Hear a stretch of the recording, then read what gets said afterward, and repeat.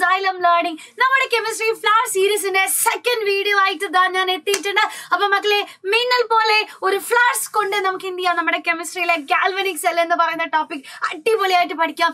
നമ്മുടെ എക്സാമിന് ഏത് എക്സാം എടുത്താലും ഇമ്പോർട്ടന്റ് ആയിട്ടുള്ള ഒരു ടോപ്പിക് തന്നെയാണ് ഗാൽവനിക് സെൽ എന്ന് പറയുന്നത്. അപ്പൊ അധികം സമയം ഞാൻ കളയുന്നില്ല, വേഗം തന്നെ നമുക്ക് ക്വസ്റ്റ്യൻസ് ചെയ്തുകൊണ്ട് ഓരോ ടോപ്പിക്കുമായിട്ട് അടിപൊളിയായിട്ട് പഠിക്കാം മക്കളെ. അപ്പൊ ഫസ്റ്റ് ക്വസ്റ്റ്യൻ നോക്കാം.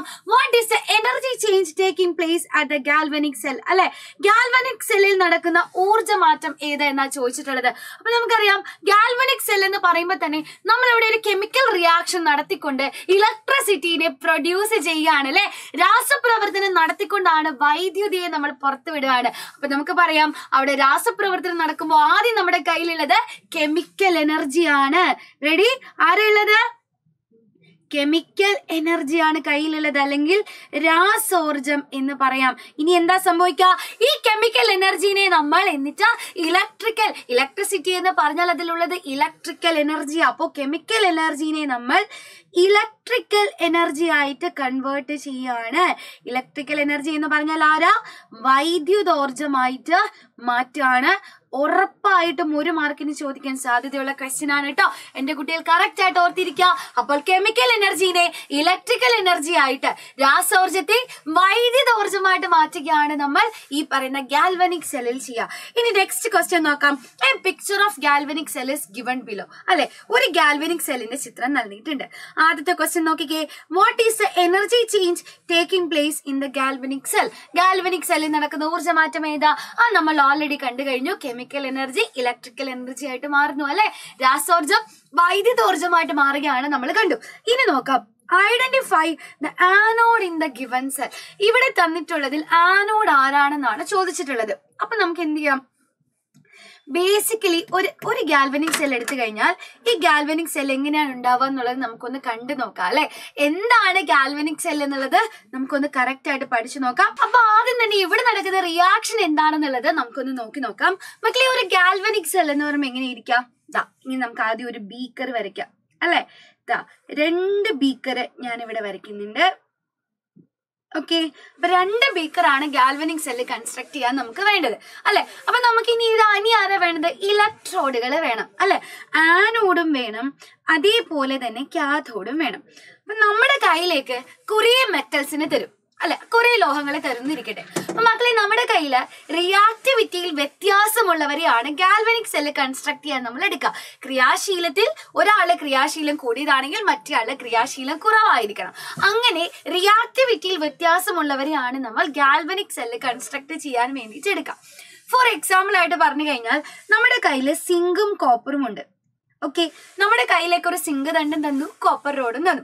നമുക്കറിയാം സിങ്കിന് കോപ്പറിനെക്കാട്ടിലും റിയാക്ടിവിറ്റി കൂടുതലാണ് അല്ലെ. അപ്പൊ ഇവിടെ റിയാക്ടിവിറ്റിയിൽ ഒരു വ്യത്യാസം വന്നിട്ടുണ്ട്, ക്രിയാശീലത്തിൽ ഒരു വ്യത്യാസം വന്നിട്ടുണ്ട്. അപ്പൊ ഇങ്ങനെ റിയാക്ടിവിറ്റിയിൽ വ്യത്യാസമുള്ളവരെ വെച്ചിട്ടാണ് നമ്മൾ ഗാൽവനിക് സെല്ല് കൺസ്ട്രക്ട് ചെയ്യുക. റെഡി? ഇനി എന്താ ചെയ്യുക മക്കളെ? ക്രിയാശീലം കൂടിയ ആളെ, റിയാക്ടിവിറ്റി കൂടിയ ആളെ നമ്മൾ എപ്പോഴും ആനോഡായിട്ടാ എടുക്കുക. അപ്പൊ നോക്കാം, ആനോഡ് എന്ന് പറയുന്നത് ഇവിടെ റിയാക്ടിവിറ്റി കൂടിയ ആളും കാഥോഡ് എന്ന് പറയുന്നത് ഇവിടെ റിയാക്ടിവിറ്റി കുറഞ്ഞ ആളുമാണ് കേട്ടോ. അപ്പൊ ക്രിയാശീലം കൂടിയ ആളെ ആനോഡായിട്ടും ക്രിയാശീലം കുറഞ്ഞ ആളെ നമ്മൾ കാഥോഡായിട്ടും എടുക്കാം. ഓക്കെ, അപ്പൊ അങ്ങനെയാണെങ്കിൽ എന്റെ കുട്ടികൾ പറഞ്ഞേ, ഇവിടുത്തെ കാഥോഡും ആനോഡും ആരാ? നമ്മുടെ കാഥോഡ് എന്ന് പറഞ്ഞു കഴിഞ്ഞാൽ റിയാക്ടിവിറ്റി കുറഞ്ഞ കോപ്പർ ആയിരിക്കും. ഓക്കെ അല്ലേ? യെസ്, കോപ്പർ ആണ്. ഇനി നമ്മുടെ ആനോഡ് എന്ന് പറഞ്ഞാൽ റിയാക്ടിവിറ്റി കൂടിയിട്ടുള്ള സിങ്ക് ആയിരിക്കും.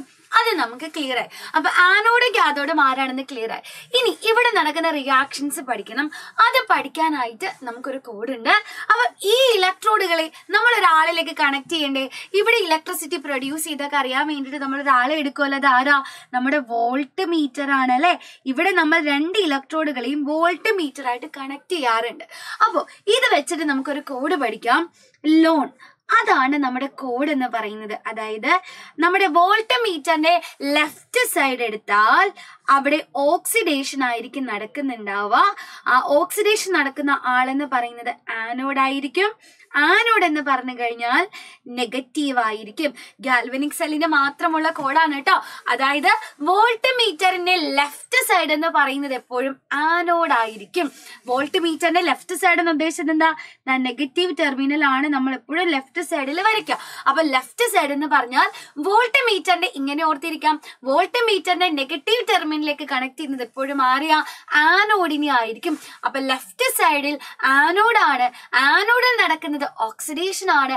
അതുകൊണ്ട് തന്നെ ആനോഡ് എന്ന് പറയുന്നത് ഇവിടെ നെഗറ്റീവ് ചാർജ് ഉള്ള ആളായിരിക്കും. കിട്ടിയോ? അപ്പൊ നമ്മുടെ ഇവിടുത്തെ സിങ്ക് റോഡാണ് ആനോഡായിട്ട് ആക്ട് ചെയ്യുക അല്ലെ. ഈ ആനോഡിൽ എന്താ നടക്കുക? ഓക്സിഡേഷൻ അഥവാ ഓക്സീകരണമാണ് നടക്കുക. റെഡി അല്ലേ? ഇനി ഇവിടുത്തെ കാഥോഡ് ആരാ? കാഥോഡ് എന്ന് പറഞ്ഞാൽ കോപ്പർ റോഡാണ് അല്ലെ. കാഥോഡിൽ എന്താ അപ്പൊ നടക്കുക? ഓക്സിഡേഷന്റെ നേരെ ഓപ്പോസിറ്റ് എന്താ? റിഡക്ഷൻ അഥവാ നിരോക്സീകരണമാണ് നടക്കുക. കിട്ടുന്നുണ്ടോ? അപ്പൊ ഇവിടെ ആനോഡിൽ ഓക്സിഡേഷനും കാഥോഡിൽ റിഡക്ഷനുമാണ് സംഭവിക്കുക. ആനോഡ് എന്ന് പറയുന്നത് നമ്മുടെ സിങ്ക് റോഡ് ഇവിടെ നെഗറ്റീവും, അതേപോലെ കോപ്പർ റോഡ് എന്ന് പറയുന്നത് ഇവിടെ പോസിറ്റീവും ആയിരിക്കും. ഇത്രയും കാര്യങ്ങൾ നമ്മൾ മനസ്സിലാക്കി. ഇനി നമുക്ക് ഇവിടെ ഇലക്ട്രോലൈറ്റ് വേണം. ഏത് മെറ്റലിനെയാണ് എടുത്തിട്ടുള്ളത് അതിന്റെ സെയിം സോൾട്ട് സൊല്യൂഷൻ ആണ് നമ്മൾ ഇലക്ട്രോലൈറ്റ് ആയിട്ട് എടുക്കാം. ഇവിടെ സിങ്ക് റോഡ് ഉണ്ടെങ്കിൽ അതേ സിംഗിൾ ഒരാളെ വേണം നമ്മൾ ഇലക്ട്രോലൈറ്റ് ആയിട്ട് എടുക്കാൻ. സിംഗിൾ ഒരാളെ പറഞ്ഞ എന്റെ കുട്ടികൾ, സിങ്ക് സൾഫേറ്റിനെ നമുക്ക് അപ്പൊ ഇവിടെ ഇലക്ട്രോലൈറ്റ് ആയിട്ട് എടുക്കാം. അപ്പോ സിങ്ക് റോഡിന്റെ ഇലക്ട്രോലൈറ്റ് ആയിട്ട് നമ്മൾ എടുക്കുക സിങ്ക് സൾഫേറ്റിനെ ആയിരിക്കും. അങ്ങനെയാണെങ്കിൽ കോപ്പർ റോഡിന്റെ ഇലക്ട്രോലൈറ്റ് ആരാ? കോപ്പറിന്റെ പ്രസൻസ് ഉള്ള ഒരാളായിരിക്കണം. അതായത് കോപ്പർ നൈട്രേറ്റോ കോപ്പർ സൾഫേറ്റിനെയോ ഒക്കെ നമുക്ക് ഇവിടെ എടുക്കാം. റെഡി അല്ലേ? അപ്പൊ നമ്മുടെ ആനോഡും കാഥോഡുമായി ഇവിടെ ഇലക്ട്രോലൈറ്റ് ആയി. ഇനി വളരെ ഇമ്പോർട്ടന്റ് ആയിട്ട് ഒരാൾ കൂടി നമുക്ക് ഇവിടെ വേണം. അതാരാണ് മക്കളെ? ഒരു സാൾട്ട് ബ്രിഡ്ജ് വേണം അല്ലെ. ഇവിടെ നടക്കുന്ന റിയാക്ഷൻസ് ഇലക്ട്രോൺസിനൊക്കെ പോകാനും ഒക്കെ ആയിട്ട് അയോൺസിന് മൂവ് ചെയ്യാനായിട്ട് ഒരു സാൾട്ട് ബ്രിഡ്ജ് ഇവിടെ ആവശ്യമുണ്ട്. ഈ സാൾട്ട് ബ്രിഡ്ജ് വരയ്ക്കാനായിട്ട് എന്റെ കുട്ടികൾ ആരും മറന്നു പോയത് കേട്ടോ. അപ്പൊ ഇതാരാ? സാൾട്ട് ബ്രിഡ്ജ് ആണ്. ഓക്കെ, അപ്പൊ ഇത്രയും കാര്യങ്ങളാണ് ഒരു ഗാൽവനിക് സെല്ലിൽ നടക്കുക. ഇനി നമുക്ക് ഇവിടെ നടക്കുന്ന റിയാക്ഷൻ നോക്കാം അല്ലെ. ആനോഡിൽ എന്താ സംഭവിക്കുക? ആനോഡിൽ നമ്മൾ പഠിച്ചു ഓക്സീകരണമാണ് അല്ലെ, ഓക്സിഡേഷൻ ആണ്. ഇവിടുത്തെ ആനോഡ് എന്ന് പറയുന്നത് സിങ്ക് റോഡാണ്. എന്റെ മക്കൾ ഒറ്റ കാര്യം ഓർത്തിരുന്നാൽ മതി. സിങ്കിൽ എപ്പോഴും ഓക്സിഡേഷൻ സംഭവിച്ചാൽ സിങ്ക് 2 ഇലക്ട്രോണുകളെ ആയിരിക്കും വിട്ടുകൊടുക്കുക. ഓക്സീകരണം എന്ന് പറഞ്ഞാൽ എന്താ? ലോസ് ഓഫ് ഇലക്ട്രോൺസ് ആണ്. ഇലക്ട്രോൺസിനെ നഷ്ടപ്പെടുന്നത് അല്ലെ. സിങ്കിന് എപ്പോഴും 2 ഇലക്ട്രോണുകളെ ആയിരിക്കും നഷ്ടപ്പെടുക. അങ്ങനെ ഇലക്ട്രോണുകളെ നഷ്ടപ്പെട്ടാൽ പോസിറ്റീവ് ചാർജാ വരിക. അപ്പൊ 2 ഇലക്ട്രോണിനെ വിട്ടുകൊടുത്താൽ സിങ്കിന് 2 പോസിറ്റീവ് ചാർജ് വരും. അപ്പൊ ആനോഡിൽ എന്താ സംഭവിക്കുക? നമ്മുടെ സിങ്ക് ആറ്റം 2 ഇലക്ട്രോണുകളെ വിട്ടുകൊടുത്തിട്ട് സിങ്കിന്റെ അയോൺസ് ആയിട്ട് Zn2+ എന്ന് പറയുന്ന അയോൺ ആയിട്ട് മാറി. ഇനി കാഥോഡിൽ എന്താ സംഭവിക്കുക? കാഥോഡിൽ നടക്കുക റിഡക്ഷൻ ആണ് അല്ലെ. റിഡക്ഷൻ എന്ന് പറഞ്ഞാൽ എന്താ? Gain of electrons. ഇലക്ട്രോൺസിനെ കിട്ടുന്നതാണ് റിഡക്ഷൻ അഥവാ നിരോക്സീകരണം എന്ന് പറയാം അല്ലെ. അപ്പൊ അവിടെ നോക്കുക, അവിടെ നമ്മുടെ കോപ്പർ അയോൺസ് ഉണ്ട്. ഓക്കെ, അവിടെ ആരാ ഉള്ളത്? കാഥോഡ് എന്ന് പറഞ്ഞു കഴിഞ്ഞാൽ കോപ്പറാണ് നമ്മൾ എടുത്തത്. അപ്പൊ അവിടെ കോപ്പർ അയോൺസ് ഉണ്ട്. അപ്പൊ നമ്മുടെ കോപ്പർ അയോൺസ് എന്ന് പറഞ്ഞാൽ എപ്പോഴും Cu2+ ആയിട്ടായിരിക്കാം. നമ്മുടെ കോപ്പർ അയോൺസ് അവിടെ ഇരിക്കുന്നുണ്ട്. നമ്മുടെ സിങ്ക് വിട്ടുകൊടുത്ത 2 ഇലക്ട്രോണുകളെ നമ്മുടെ കോപ്പർ അയോൺ മേടിക്കുക. അതല്ലേ മക്കളെ റിഡക്ഷൻ? അപ്പൊ കോപ്പർ അയോൺ 2 ഇലക്ട്രോണുകളെ മേടിക്കുക. Cu2+ എങ്ങനെ ഉണ്ടായത്? 2 ഇലക്ട്രോണെ വിട്ടുകൊടുത്തിട്ട്. ആ 2 ഇലക്ട്രോണെ തിരിച്ചു കിട്ടിയാൽ അവരുടെ ചാർജ് ഒക്കെ പോയി അവർ ആറ്റമായിട്ട് മാറും. അപ്പൊ Cu2+ എന്ന് പറയുന്ന അയോൺ 2 ഇലക്ട്രോണുകളെ മേടിച്ചിട്ട് ദാ ഇവിടെ കോപ്പർ ആറ്റമായിട്ട് മാറുന്നുണ്ടാവും. ഇനി മക്കളെ, ഈ ഗാൽവനിക് സെല്ലിന്റെ കംപ്ലീറ്റ് റിയാക്ഷൻ എഴുതാൻ ആനോഡിൽ നടക്കുന്ന റിയാക്ഷനെയും കാഥോഡിൽ നടക്കുന്ന റിയാക്ഷനെയും നമ്മൾ ആഡ് ചെയ്യും. അങ്ങനെ ആഡ് ചെയ്യുമ്പോൾ 2 സൈഡിലെയും ദാ 2 ഇലക്ട്രോൺ വെട്ടിപ്പോകും. അപ്പൊ ഇവിടെ നടക്കുന്ന ഫൈനൽ റിയാക്ഷൻ എന്ന് പറഞ്ഞാൽ Zn+ Cu2+ gives Zn2+ Cu. ഇതാണ് നമ്മളിപ്പോ കൺസ്ട്രക്ട് ചെയ്ത ഗാൽവനിക് സെല്ലിലെ റിയാക്ഷൻ രാസപ്രവർത്തനം എന്ന് പറയുന്നത്. അപ്പൊ എന്റെ കുട്ടികൾക്ക് ക്ലിയർ ആയോ? അപ്പൊ നമുക്കറിയാം ആനോഡിൽ നിന്ന് കാഥോഡിലേക്ക്, ആനോഡിലാണ് ഓക്സിഡേഷൻ നടക്കുക അല്ലെ, അവിടെയാണ് ഇലക്ട്രോൺസ് റിലീസ് ചെയ്യുക. അപ്പൊ ആനോഡിൽ നിന്ന് കാഥോഡിലേക്ക് ഇലക്ട്രോൺസ് മൂവ് ചെയ്യും. അപ്പൊ ഇവിടെ ഇലക്ട്രോണിന്റെ ഫ്ലോ എങ്ങോട്ടാ വരിക? ഇലക്ട്രോൺ എങ്ങോട്ടേക്കാ ഒഴുകുക? നമ്മുടെ ഗാൽവനിക് സെല്ലിൽ എപ്പോഴും ആനോഡിൽ നിന്ന് കാഥോഡിലേക്കാണ് ഇലക്ട്രോൺസ് ഒഴുകുക. ഓക്കെ, ഇലക്ട്രോൺസ് ഏത് ഡയറക്ഷനിലേക്കാണോ പോകുന്നത് അതിന്റെ നേരെ ഓപ്പോസിറ്റ് ഡയറക്ഷനിലാണ് കറണ്ട് ഫ്ലോ ചെയ്യുക. കിട്ടുന്നുണ്ടോ എന്റെ കുട്ടികൾക്ക്? അപ്പൊ ഇലക്ട്രോൺസ് ആനോഡിൽ നിന്ന് കാഥോഡിലേക്ക് പോയെങ്കിൽ തിരിച്ച്, അതായത് കാഥോഡിൽ നിന്ന് ആനോഡിലേക്കായിരിക്കും ഇവിടെ കറണ്ട് പ്രൊഡ്യൂസ് ചെയ്യുക. അപ്പൊ ഇലക്ട്രിസിറ്റി അഥവാ വൈദ്യുതി എങ്ങോട്ടാ പ്രൊഡ്യൂസ് ചെയ്യുക? കാഥോഡിൽ നിന്നും ആനോഡിലേക്കായിരിക്കും നമ്മുടെ വൈദ്യുതി പോകുന്നുണ്ടാവുക. ഇത്രയും കാര്യങ്ങളാണ് മക്കളെ ഗാൽവാനിക് സെല്ലിൽ നിന്ന് നമുക്ക് ബേസിക് ആയിട്ട് പഠിക്കാനുള്ളത്. എന്റെ കുട്ടികൾക്ക് ക്ലിയർ ആയെങ്കിൽ നമുക്കിനി നമ്മുടെ ചോദ്യത്തിലേക്ക് തിരിച്ചു വരാൻ. നോക്കിക്കേ, identify the anode in the given cell. ഇവിടെ തന്നിട്ടുള്ളത് സിങ്കും കോപ്പറുമാണ് അല്ലെ. അപ്പൊ സിങ്കും കോപ്പറും തന്നാൽ നമുക്കറിയാം സിങ്കിനാണ് റിയാക്ടിവിറ്റി കൂടുതൽ, ക്രിയാശീലം കൂടുതൽ. അപ്പൊ ക്രിയാശീലം കൂടിയ നമ്മുടെ സിങ്ക് ആയിരിക്കും ഇവിടുത്തെ ആനോഡ് എന്ന് പറയുന്നത്. അപ്പൊ ഇവിടുത്തെ ആനോഡ് ആരാ? നമ്മുടെ സ്വന്തം സിങ്ക് റോഡാണ് കേട്ടോ. ഇവിടുത്തെ ആനോഡ് എന്ന് പറയുന്നത് ആരാണ്? സിങ്ക് ആണ്. ഇനി write the chemical equation taking place at anode. ആനോഡിൽ നടക്കുന്ന രാസപ്രവർത്തനത്തിന്റെ സമവാക്യം എഴുതാൻ പറഞ്ഞിട്ടുണ്ട്. ആനോഡിൽ എന്താ നടക്കുക?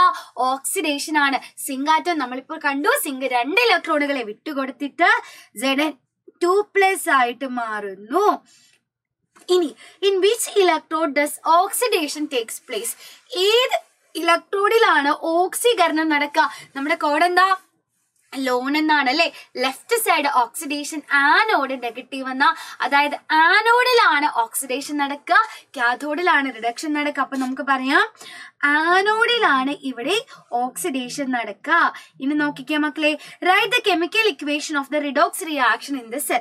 ഇവിടെ നടക്കുന്ന റിഡോക്സ് പ്രവർത്തനത്തിന്റെ രാസസമവാക്യം എഴുതാൻ പറഞ്ഞിട്ടുണ്ട്. അതാണ് ഇപ്പൊ നമ്മൾ ഓൾറെഡി ഇവിടെ എഴുതി വെച്ചില്ലേ സംഭവം. ഏതായിരുന്നു?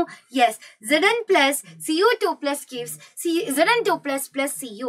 ഇതാണ് ഇവിടെ നടക്കുന്ന റിയാക്ഷൻ. ഓൾറെഡി നമ്മൾ എഴുതി, അപ്പൊ ഞാനിനെ റിപ്പീറ്റ് ചെയ്യുന്നില്ല. അപ്പൊ മക്കളെ 5 മാർക്കിന്റെ ക്വസ്റ്റ്യൻ എന്റെ കുട്ടികൾ കണ്ടോ? ഈ ഒരു ടോപ്പിക്ക് പ്രോപ്പർ ആയിട്ട് പഠിച്ചു കഴിഞ്ഞാൽ അങ്ങോട്ട് മുമ്പും പിന്നും നോക്കാതെ 5 മാർക്ക് നമുക്ക് നേടാൻ പറ്റും. അപ്പൊ നെക്സ്റ്റ് ക്വസ്റ്റ്യനിലേക്ക് പോവാം. ഇനി നമുക്ക് ഈസി ആയിട്ട് ചെയ്യാൻ പറ്റും. നോക്കിക്കേ, from the given materials choose the appropriate once to construct galvanic cell. നോക്കിക്കേ, തന്നിരിക്കുന്ന സാമഗ്രികൾ വെച്ചിട്ട് നമ്മൾ ഗാൽവനിക് സെല്ലിലെ കൺസ്ട്രക്ട് ചെയ്യണം. അപ്പൊ ഗാൽവനിക് സെല്ലിൽ കൺസ്ട്രക്ട് ചെയ്യണമെങ്കിൽ നമുക്ക് ആദ്യം ആര് വേണം? റിയാക്ടിവിറ്റിയിൽ വ്യത്യാസമുള്ള 2 മെറ്റൽസ് വേണം അല്ലെ. ക്രിയാശീലത്തിൽ വ്യത്യാസമുള്ള 2 ആൾക്കാർ വേണം. അപ്പൊ നോക്കിക്കേ, ഇവിടെ ഏതൊക്കെ മെറ്റൽസ് ഉള്ളത്? മഗ്നീഷ്യം, കോപ്പർ, സിൽവർ ആണുള്ളത് അല്ലെ. ഇനി iron, ferrous sulphate, magnesium sulphate, അതേപോലെ കോപ്പർ സൾഫേറ്റ്, ഇത്ര സോൾട്ട് സൊല്യൂഷനും ഉണ്ട്.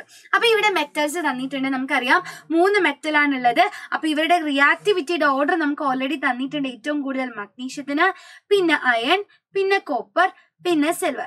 ഇതാണ് റിയാക്ടിവിറ്റിയുടെ ഓർഡർ നമുക്ക് ഓൾറെഡി തന്നിട്ടുണ്ട്. മക്കളെ, ഇനി നമ്മൾ എന്താ ശ്രദ്ധിക്കേണ്ടത്? നമ്മൾ ഏത് മെറ്റലിനെയാണോ ചൂസ് ചെയ്യുക അതേ മെറ്റലിന്റെ സോൾട്ട് സൊല്യൂഷൻ നമുക്ക് വേണം.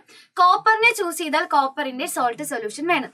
അയൺ മെറ്റലിനെ ചൂസ് ചെയ്താൽ അയണിന്റെ സോൾട്ട് സൊല്യൂഷൻ വേണം.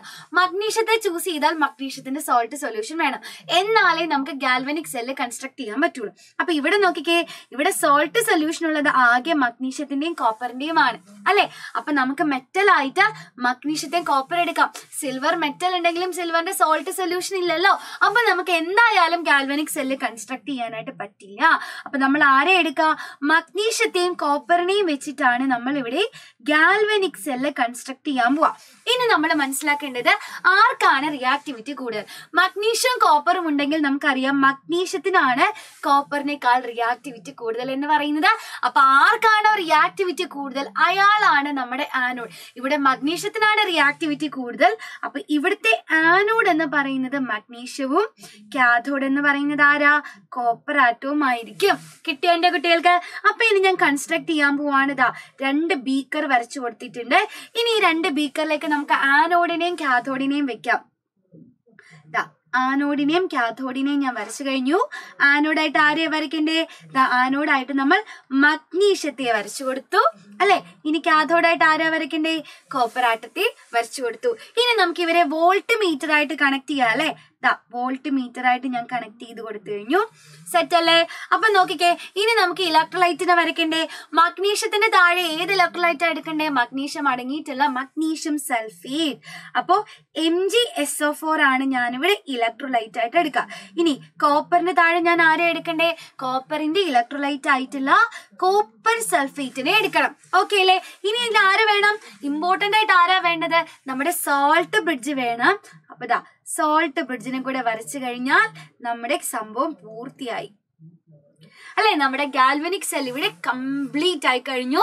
അപ്പൊ തന്നിരിക്കുന്ന സാധനങ്ങൾ വെച്ചിട്ട് അടിപൊളിയായിട്ട് ഒരു ഗാൽവനിക് സെല്ലിനെ നമ്മൾ കൺസ്ട്രക്ട് ചെയ്തു.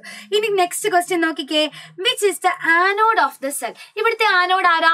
ഉറപ്പായിട്ടും റിയാക്ടിവിറ്റി കൂടിയിട്ടുള്ള മഗ്നീഷ്യം ആയിരിക്കും നമ്മുടെ ആനോഡ് എന്ന് പറയുന്നത് അല്ലെ. ഇനി നോക്കാം, write the chemical equation taking place at the cathode.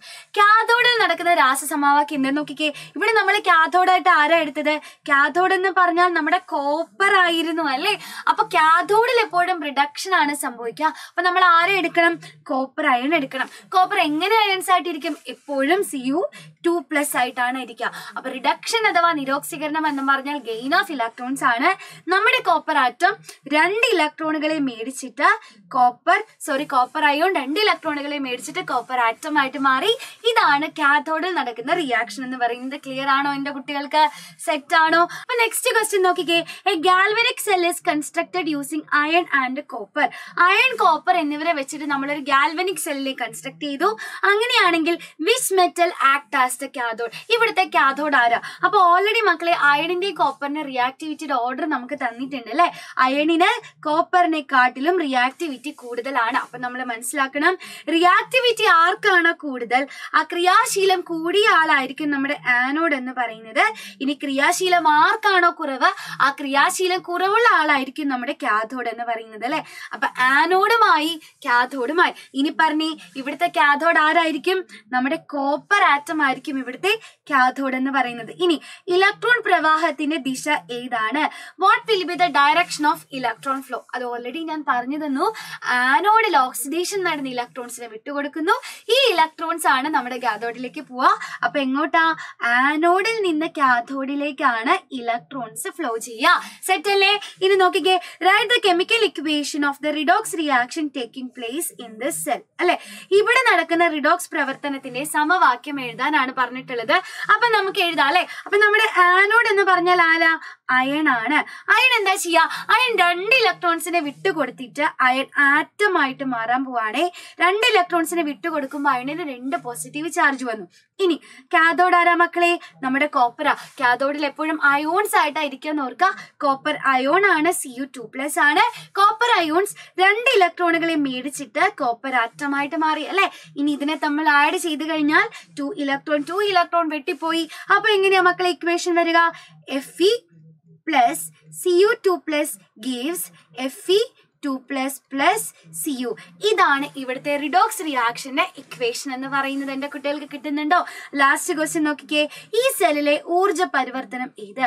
What will be the energy transformation in the cell എന്നാ ചോദിച്ചിട്ടുള്ളത്. അപ്പൊ ഇത് ഓൾറെഡി നമ്മൾ പറഞ്ഞതാണ്. അപ്പൊ ഈ ഒരു ക്വസ്റ്റ്യന്റെ ആൻസർ എന്റെ കുട്ടികൾ എല്ലാവരും വീഡിയോയ്ക്ക് താഴെ കമന്റ് ചെയ്യുക. അങ്ങനെ ഗാൽവനിക് സെൽ എന്ന് പറയുന്ന നമ്മുടെ ഈ ചാപ്റ്ററിലെ ദ മോസ്റ്റ് ഇമ്പോർട്ടന്റ് ടോപ്പിക് നമ്മൾ ഡിസ്കസ് ചെയ്ത് കഴിഞ്ഞിട്ടുണ്ട് മക്കളെ. അപ്പൊ ഈ വീഡിയോ നിങ്ങൾക്ക് യൂസ്ഫുൾ ആയെങ്കിൽ തീർച്ചയായിട്ടും എന്റെ കുട്ടികൾ നിങ്ങളുടെ ഫ്രണ്ട്സിനോടൊക്കെ നമ്മുടെ കെമിസ്ട്രി ഫ്ലാഷ് സീരീസ് കാണാൻ പറയാ.